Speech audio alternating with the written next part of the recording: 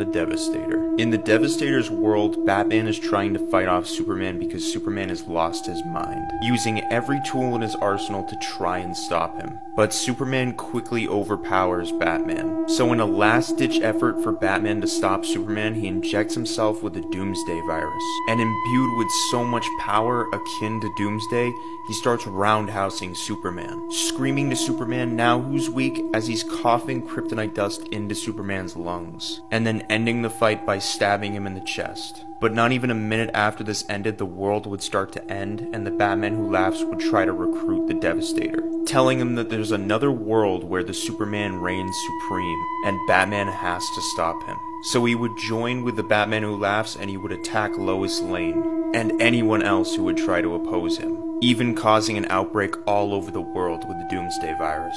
And the Devastator wouldn't rest until he saw that Superman was put down.